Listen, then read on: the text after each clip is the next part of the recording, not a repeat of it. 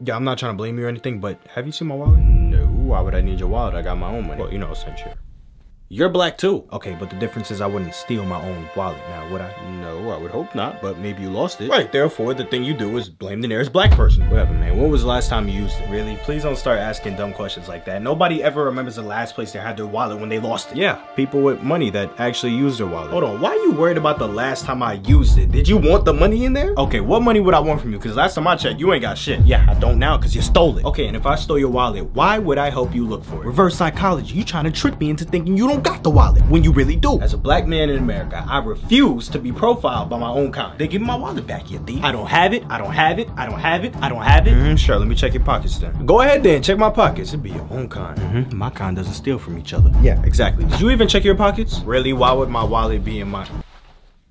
Oh, make sure that no one took your money. Wait, hold on. Somebody did take my money. I had like 2 pence. Nope, they in my pocket too.